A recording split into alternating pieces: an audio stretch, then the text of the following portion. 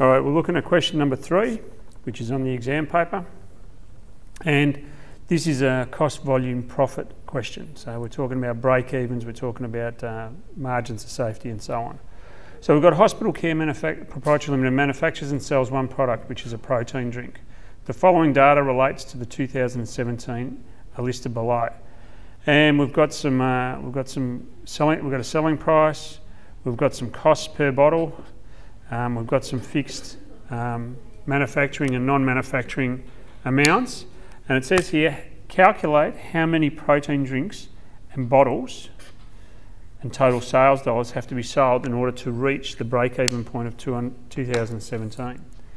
Okay, so what do we do, our break-even? First of all, first thing we need to calculate is a contribution margin. And my contribution margin, let's put Q3 up here. My contribution margin equals my selling price minus my variable costs. So let's have a look what we've got here. My selling price, okay, that's my selling price there, so that's my first piece of information. Sales staff commission per bottle, so that'll be a variable cost. We've got direct material, so that must be the water that's in the bottle, so that's variable cost. And we've got fixed costs and fixed costs there as well. So I know that my contribution now will be 7, which is that figure there, minus 1, minus 2. So my contribution margin is 4. Now, to calculate break-even in quantity, we're talking about bottles here, break-even. My break-even equals my fixed cost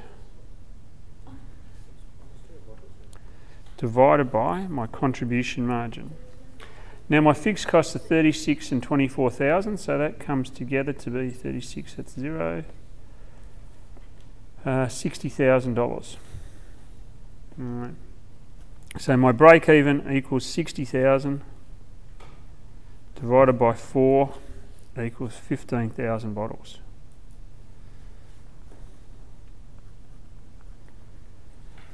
So that ticks off that one. It also says in total sales dollars. Now there's 2 ways you can do this. We know what my selling price is, $7 per bottle. So option 1, we can go selling price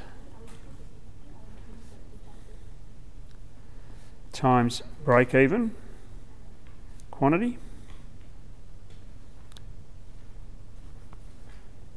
So that means $7 times 15,000 bottles.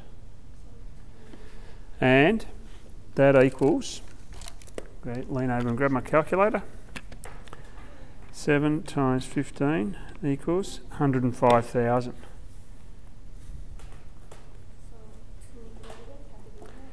The second alternative we can use by doing it by contribution margin, or contribution margin ratio. And the contribution margin ratio equals my contribution margin divided by my selling price. So that equals 4, which was calculated our contribution margin before, divided by my selling price, which was 7. And I get 4, try that again, 4 divided by 7 equals 0.57143. All right. Now, that gives me my contribution margin. So now if I want to do it by dollars, it is fixed costs divided by contribution margin ratio.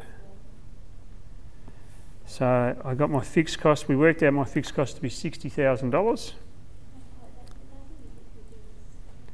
divided by 0.57143.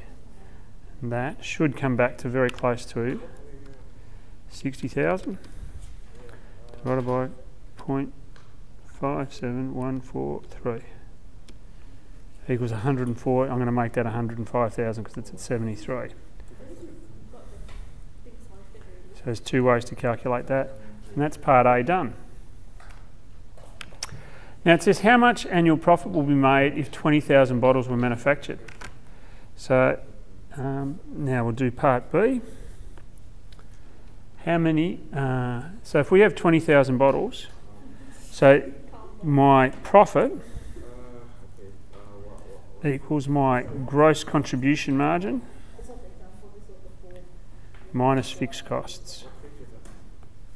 So my gross contribution margin would be 20,000 being the 20,000 bottles here, times my contribution margin, which was $4 per bottle, minus my fixed cost, which was 60,000, which we calculated over here. So that gives me 80,000 minus 60,000 equals $20,000. So it takes care of B. And calculate the margin of safety of protein drinks and the dollar value. So my margin of safety, so this is C,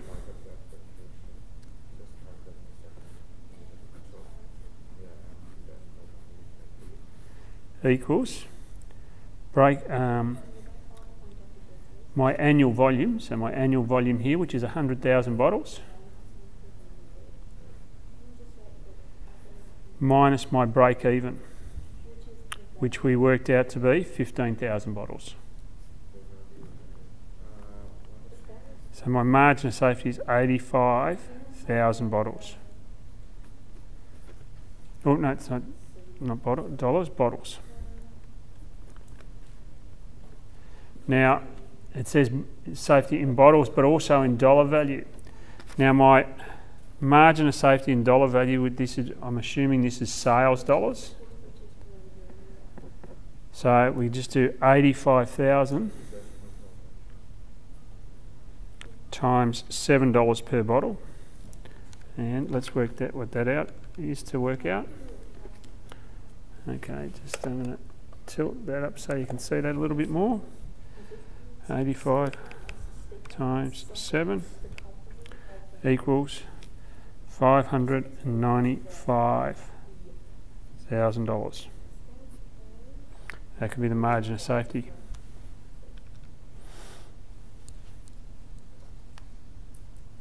So there's my answer. I'll drop my pen down there so it's nice and flat.